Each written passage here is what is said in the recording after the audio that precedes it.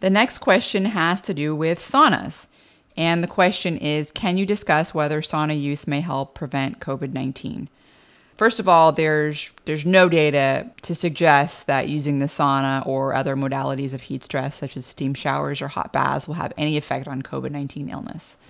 I can discuss other data that is published on pneumonia and the common cold, and also the effect on just the immune system in general.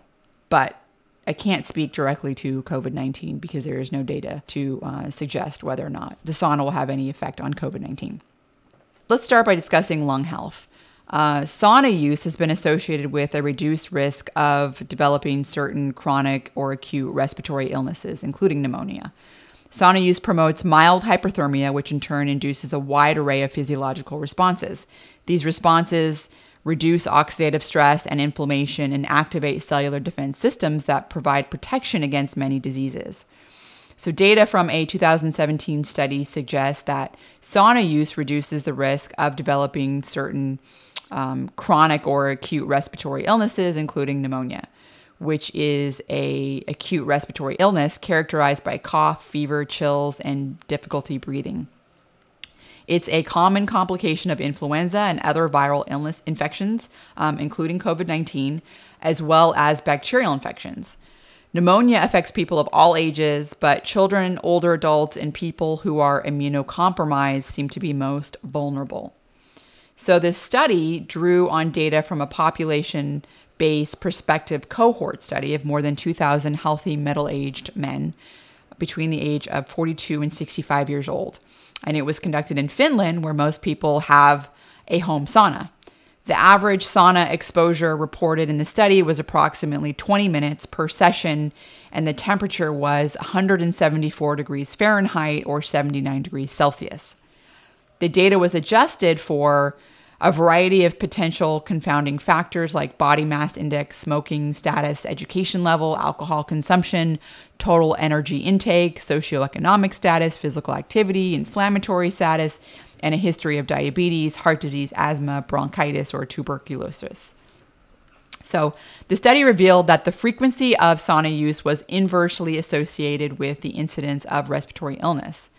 Men who used the sauna 2 to 3 times weekly were 27% less likely to develop pneumonia than those who used the sauna once a week or not at all.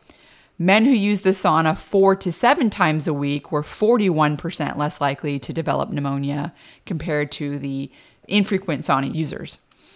The sauna's protective effects on the lungs may be due to reduced oxidative stress and inflammation associated with hyperthermia or the direct beneficial effects on lung tissue.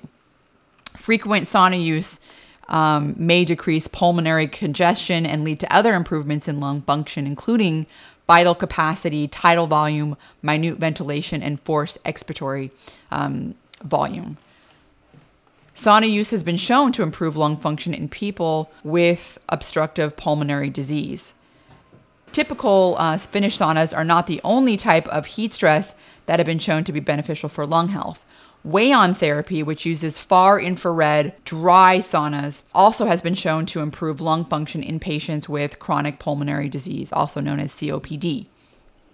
The temperature of far infrared saunas are significantly lower than typical Finnish saunas, so they're typically around 140 degrees Fahrenheit. Since the temperature is lower, the duration in many studies is longer, around 45 minutes, and the frequency in many studies is daily for a few weeks. One of the major differences between dry saunas or Finnish saunas and far infrared saunas is that both dry and Finnish saunas heat the ambient air, and that heat is transferred from the air to the body. But in far infrared saunas, the thermal radiation is directly used to increase body temperature. Sauna bathing was shown to reduce the incidence of common colds in 25 participants that used the sauna 1 to 2 times per week for 6 months, compared to 25 controls that did not. It took 3 months before the sauna had a protective effect. The mechanism by which frequent sauna use reduces the incidence of colds is unknown, but it could have to do with the modulation of the immune system. White blood cells, lymphocytes, and neutrophil counts were all increased in both trained and non-trained athletes after sauna use. While these findings are interesting, they're still preliminary and larger studies are needed to confirm. One of the protective adaptive responses to heat stress is the production of heat shock proteins. Heat shock proteins are a conserved class of proteins with critical roles in maintaining cellular homeostasis and in protecting the cells from stressful conditions. Heat shock proteins have been shown to be increased by approximately 50% after 30 minutes in a 163-degree Fahrenheit sauna in healthy young men and women. Once activated, they can remain so for up to 48 hours. It's been shown that being acclimated to heat, such as from regular sauna use, results in the production of more heat shock proteins under normal conditions, and even more so under stressful conditions, such as cell and tissue injury. This is good because as we age, we make less heat shock proteins, so anything to boost them is beneficial. Heat shock proteins like heat shock protein 70 are also readily induced by fever. And when released from cells, heat shock protein 70 can stimulate the innate immune response through toll-like receptors 2 and 4. The relationship between exposure, temperature, and maximal heat shock protein 70 protein levels was linear between normal body temperature of 98.6 degrees Fahrenheit and 105.8 degrees Fahrenheit. So increasing approximately 50% per degree Celsius in human lung epithelial cells. Increasing evidence suggests that certain heat shock proteins play a role in both innate and adaptive immunity. Heat shock proteins can directly stimulate the innate immune responses, such as the maturation and activation of dendritic cells and the activation of natural killer cells. This means that there may be a direct role for heat shock proteins in regulating the innate immune response, which plays an important role in the body's ability to fight off a disease that it's never been exposed to before. Heat shock protein 70, when given to mice, acts as an adjuvant and stimulates the innate immune system. It confers a protection against, for example, HSV when exposed. In addition to directly impacting the immune function, heat shock proteins, such as heat shock protein 70, have also been shown to directly inhibit viral activity and replication of influenza virus A.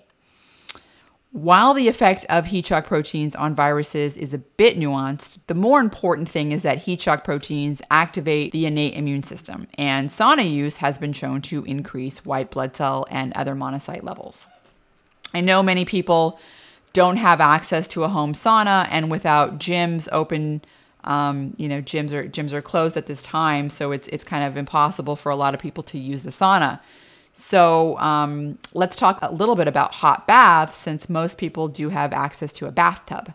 Hot baths have also been shown to increase heat shock proteins, which is good news. One study found that participants that sat in a hot bath from their waist down for 1 hour were able to increase their heat shock protein levels.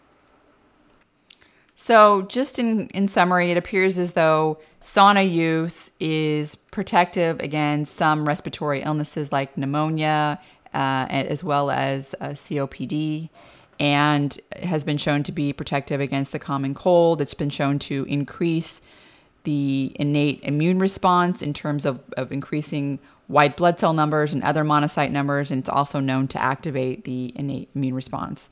Hot baths, which also is another modality of heat stress, have been shown to increase heat shock proteins, which are thought to be the main regulator by which, or the main mechanism by which the sauna is modulating the immune system.